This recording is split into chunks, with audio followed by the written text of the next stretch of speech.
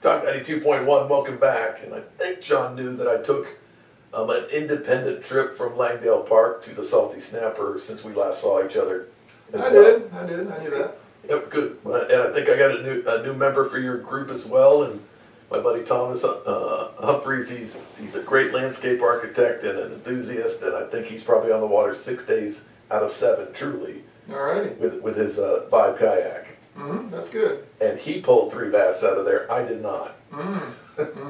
He's got mad skills. I'm no good at fishing, but other people do, and there's fish in that river. He did great. They sure are. They're beautiful bass.